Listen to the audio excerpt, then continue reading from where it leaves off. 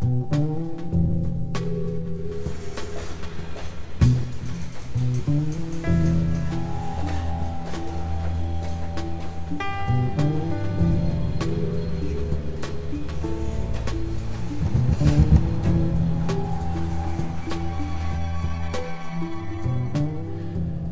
everyone, and welcome to Operation Vigilant Guard. I'm Rob Dew. Jason Douglas. And we were in Chicago from June 12th to the 17th covering this Operation Vigilant Guard terror exercise. And military exercise, international policing apparatus. Yeah, it pretty much went the gamut from, you know, local agencies all the way up to national agencies working together to save us from the terrorists. And so we're going to start off with June 13th. It was a terror drill in Oak Lawn, simulated plane crash, and we're just going to let these guys talk because they pretty much tell the story. And this is about 30 minutes long, so sit back and hope you learned something.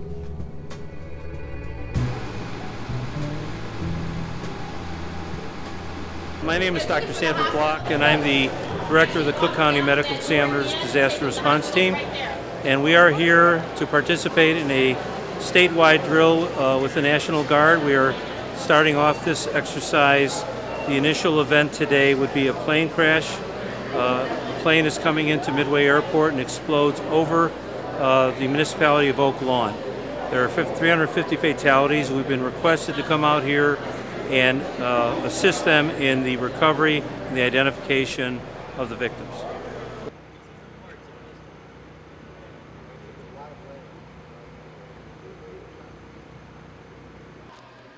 Walking wounded, come this way. We start off this initial Vigilant Guard event, the National Guard event, and we will demobilize today. There'll be other events occurring during the next 3 days in different areas of Chicago and Cook County. It's approximately 2 to 3 hours it takes us to set up an off-site morgue. It's called the MEDU, the Mobile Emergency Disaster Unit. It's stationed out at O'Hare International Airport. It is available to not only the county but also coroners in the state should they need it for a catastrophic event.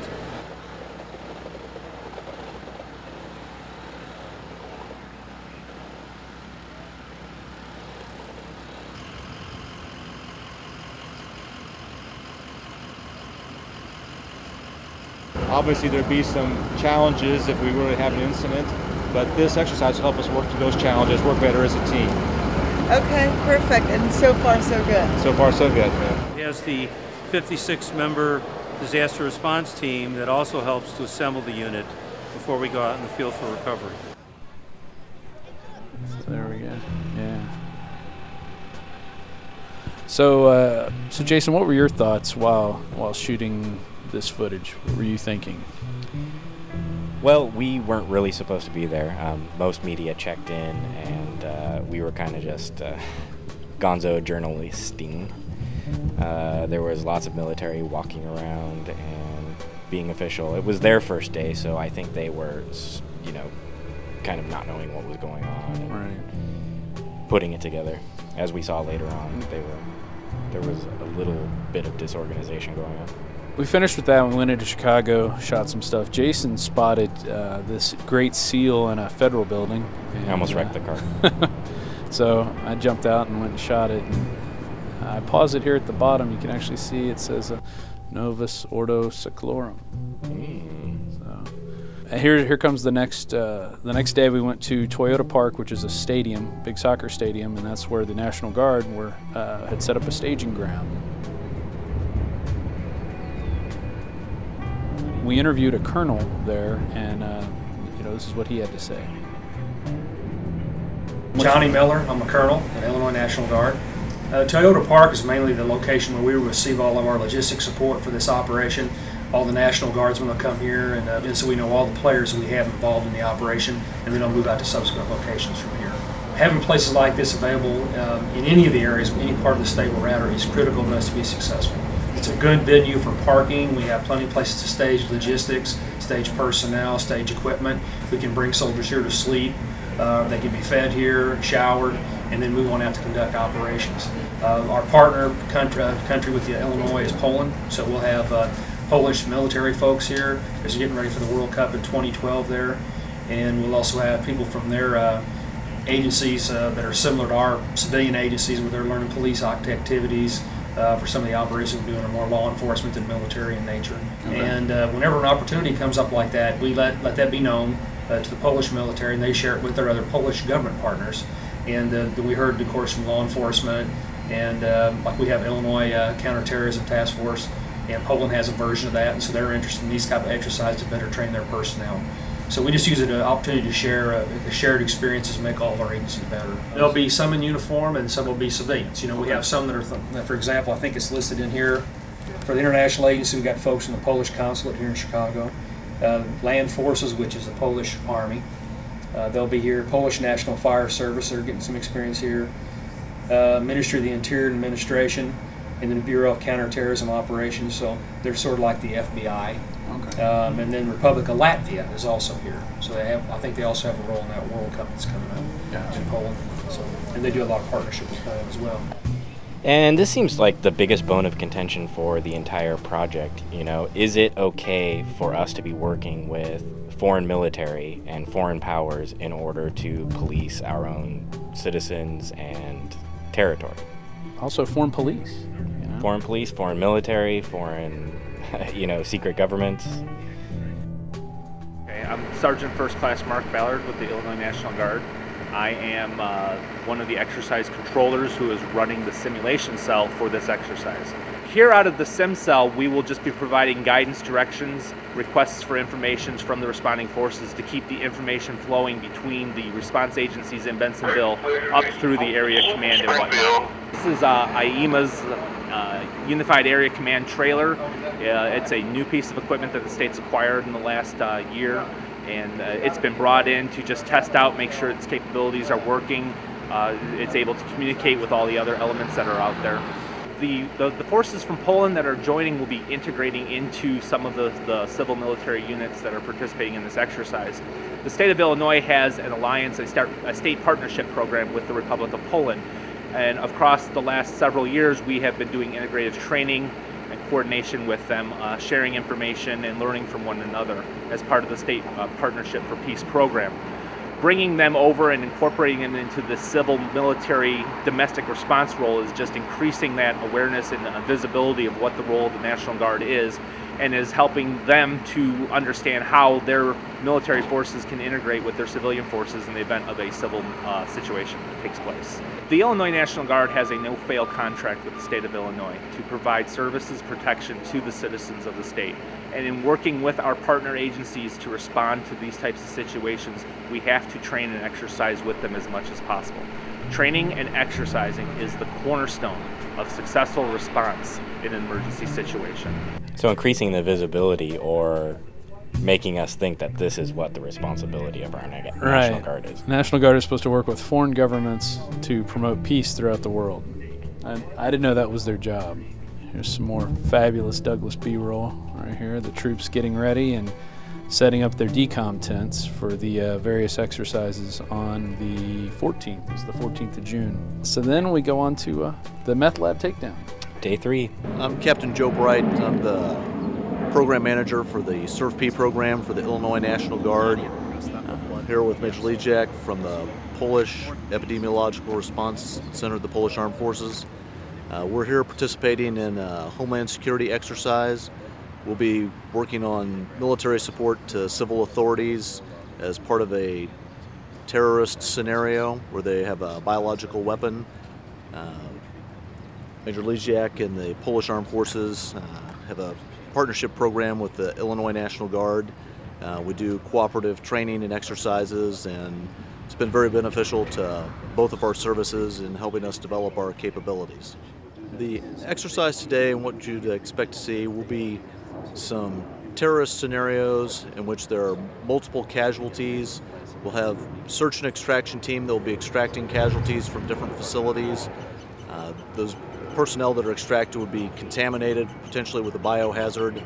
So we'll have a mass casualty decontamination team that will decontaminate them, and then we have a medical triage and treatment team that will provide medical care to them before they're moved by ambulance, if necessary, to a hospital or other type of long-term care facility.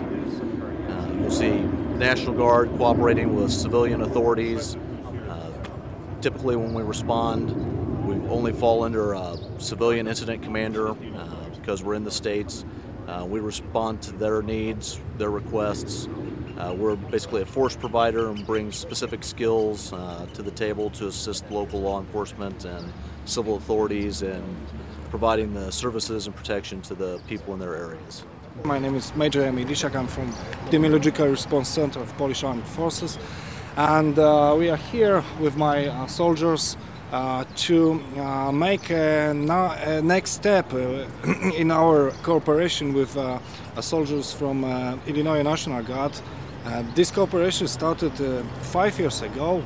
Last year we had a big exercise in Poland, near Warsaw, and this year we have a great opportunity to participate in exercise in Chicago.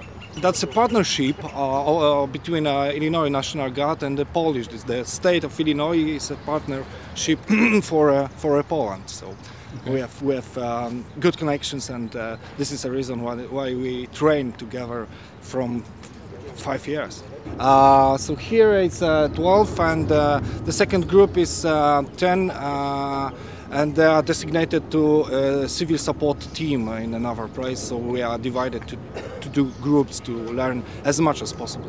Okay, and is it just Polish Army, or are there other forces? Yeah, we have also participants from our Ministry of Interior, from Fire State of Poland, and from Polish FBI, and there are also another group from police. Do you have American forces in Poland? Do you do exercises with them there? Actually, now we have American soldiers, but that they have no connections with us because there's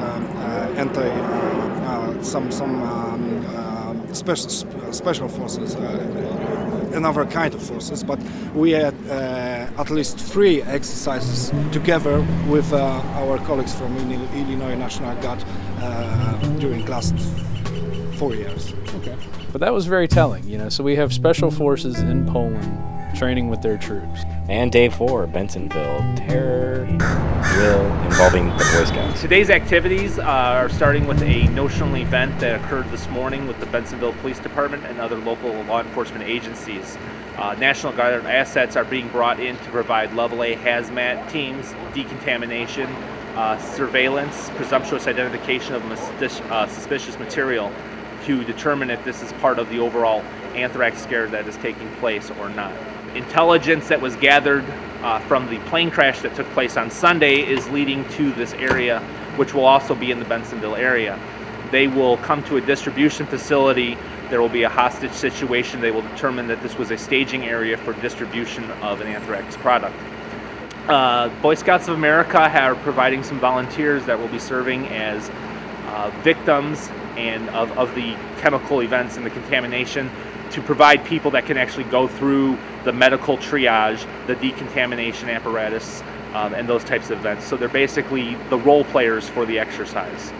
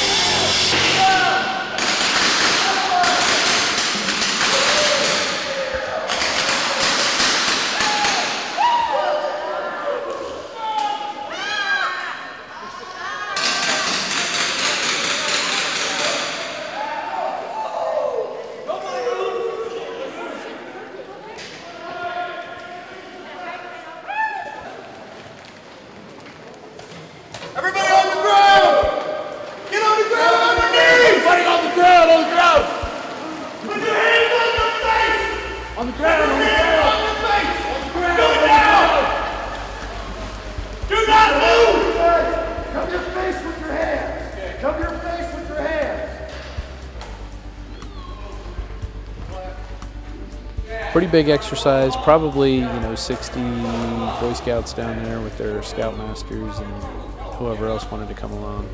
Notice they have them lying face down in the anthrax powder. It's a very real life situation. Everyone lie down in the anthrax powder. We're going to move you. Hostages, you are expendable. Please put your face directly in the powder. All right. Yeah, all of a sudden the Polish BOA is participating in this exercise, which they didn't mention at all before that. It was just they're here to observe, Hey, it's BOA. Bureau of Operational Anti-Terrorism is what I think it stands for. So I don't know, this was a hard one to swallow, watching these guys training with the Boy Scouts. It definitely looks like acclimation. Then you've got Boy Scouts, which are kind of your perceived civil leaders in the community, being trained. This is what it's like to be a hostage. This is what it's like to be a prisoner. Well, and really, if you think about it, the Eastern Bloc countries are probably used to situations that are somewhat like this. But who is this acclimation for? Is it for the Polish? Is it for Americans to get used to foreign voices telling them what to do? Yeah, I don't know. I mean, it's a complex issue, and they're definitely working together, and they're working more together than they used to. The exercises are getting bigger. All the states have a partner in either Eastern Europe, Africa, or Central and South America. And pretty soon, there's a movement towards having one of each. Yeah. So right now, some may have two, some may have one. There's a map we showed you earlier that listed all the countries, and you can search that online and read up on it. Do you think this is a good thing that our National Guard is training with foreign governments? Why would they need to train with foreign governments? For one, the president's using them in combat situations, which I don't know if that's good, because then you're bringing guys back who are supposed to be guardians of your borders. And they're, hardened Iraqi veterans now. They've been on several tours in dangerous situations. And they're used to people saying, get out of my country, I'm a citizen. Right. So and now they're going to be immune to that. Or you bring in guys from other countries to do the dirty work, and then your National Guard just kind of does infrastructure and transports them, and the real dirty work's done by the other soldiers who, they don't have a vested interest in the well-being of the United States. Well, the only thing we have at this point is the idea that our National Guard, who, is just filled with great people. Mm-hmm. It was like my brother or sister was there with them. No, they were all very nice. But, you're getting to this point where we have to believe that if given contradictory orders to, incarcerate U.S. citizens, to take away their guns, to imprison and kill them, that at some point they will stand up and say no, that that goes beyond what I signed up to do. You would hope that when it comes to that point that they'll actually be oath keepers and say no, that's not part of the oath, is to take Americans' guns and put them into concentration camps. And I think there's going to be a big test coming up in the Gulf with what happens. We got some intel in that they're going to be shipping soldiers there soon. But it hasn't been confirmed. That was just a soldier in Iraq telling someone here stateside that they got orders to deploy into Louisiana. So we'll see what happens. So here they are lining up, getting ready to go through the decontamination process, which that's what 95% of the National Guard was there to set up decom units and to wash people down and provide that infrastructure, search and rescue. And then there were some military police that were there guarding Toyota Park. They were guarding the stations where they were doing this exercise.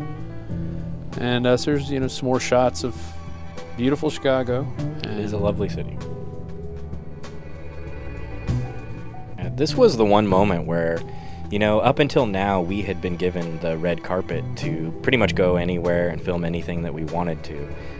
This one was like your normal, media-controlled situation. My name is Jose Santiago, Executive Director of the Office of Emergency Management and Communication Chicago. Today we're having a disaster drill taking place here. What we have actually happening is that we have a subway train that has derailed.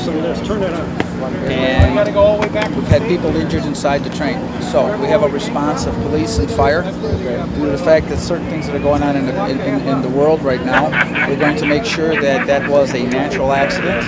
We'll have the police teams go in there, sweep the area, but we do have simulated injuries and contaminants taking place on some of the individuals. This is a full-blown DHS drill that Chicago is working out with the National Guard, police, fire, and other agencies. How many government agencies are taking place? On this total exercise, which has been going on for about a year, we're looking at about 50 agencies. Okay. Earlier today, we were at an exercise. Some Polish military were involved in the exercise. Is that going to be the same with this exercise? Right now, with the Polish folks that were involved in this particular exercise, they were there as observers. They were visiting the country, and they are one of our sister cities that we go ahead and we train with all the time.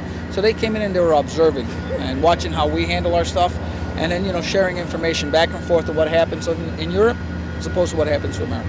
Okay. But are they going to be involved in this particular exercise today, or no? Observing? No, just observing. And he seems very adamant about it. I mean, you asked the question twice just to clarify there would be, no participation. So obviously, this is one of those things where you think about this large organization like FEMA or these even larger organizations working together, and there's so much misinformation. There's so many things that aren't being relayed to each, side of the organization that's going on. Right.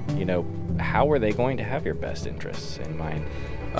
So while we were in Chicago, I was shooting the Willis Tower, which used to be called the Sears Tower, and I looked down, and Chicago has these roads that go underneath the main street level, and I noticed they were closed off right underneath the Sears Tower. And I don't know if it's odd or not, but I went down to shoot some video just so to prove that they have blocked off the streets under there.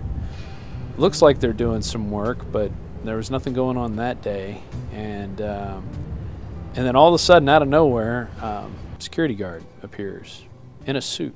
A well-dressed security guard. Yes. I'm just walking around shooting stuff in the city. What's going on? I can't allow you to film our entrance right here. Oh, okay. Are you with somebody? No. I'm just walking around shooting video footage. Okay. Yeah. What is it for? I put videos on YouTube and stuff like that. Okay. I'm visiting Chicago right now, so I'm just shooting the Sears Tower, and I was just shooting stuff on. Yeah. You can take as many shots as you like of the building, but I can't allow you to panel with that camera. Oh, gotcha. Okay, that's fine. What are y'all doing down here? Just construction, or? Yeah, this is just construction. Oh, okay. All right. And so now we're going to show you a few shots from Nalco. This was at the end. We caught a plane that the morning of this drill, so we went there at about 3 in the morning and hung out and waited. And they seem to be behind schedule most of the weekend. They were way behind schedule. Or most of the week, I guess I should say. So they were supposed to be set up by 4. Here's the sun coming up, and they weren't set up yet. Nalco is the company that supplies BP with Corexant, the dispersant that they're using. So all the government agencies are working together. Everyone's in bed together. That's what you realize when you start really researching this stuff. It's either somebody owns the company or they're best friends with the owner of the company. Or they're on a board with another guy in the company. Or this is all you'll need to do in order to get into the company. So here they're applying, fake blood. And they really ran them through the ringer on this exercise. Here they are actually explaining what their symptoms are, what they should be acting like, if there's anything that they're trying to, hide from the people that are trying to help them. These guys were fast. They were pretty good. Just throwing, they were doing person after person in there. It reminded me of doing haunted houses. Yeah. It's not so much quality, it's quantity. That's right. Lots of fake blood. And in addition to the people, they also had a multitude of 150-pound dummies scattered around with various symptoms. So they were pulling out a lot of people, but unfortunately we weren't able to stay for that. We had to go back and catch a plane. And the time we left, it was about 5 hours overdue. Yeah. As I mentioned, you're unable to get up there.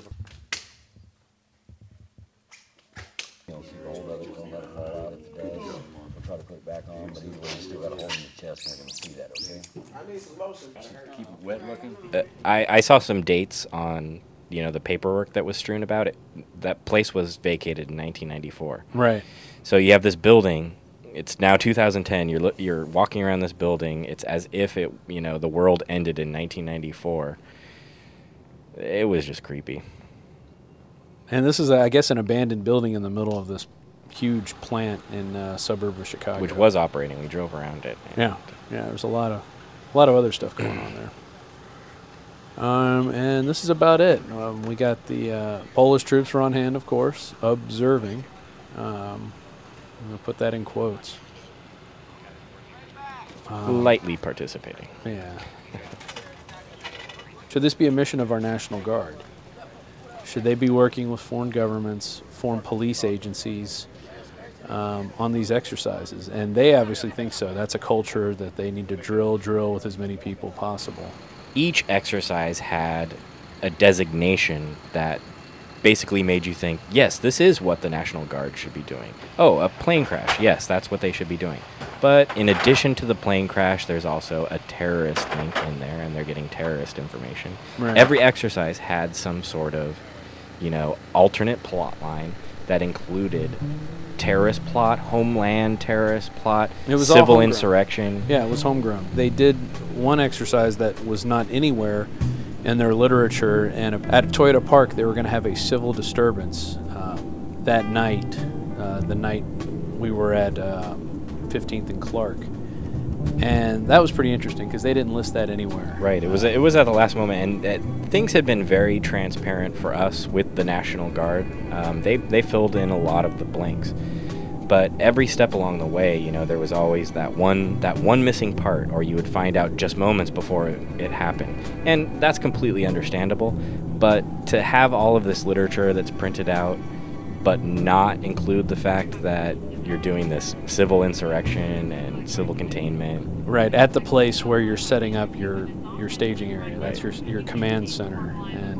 And we did specifically ask, was anything going to be happening around here? Right. And they basically said, no, this is where we eat.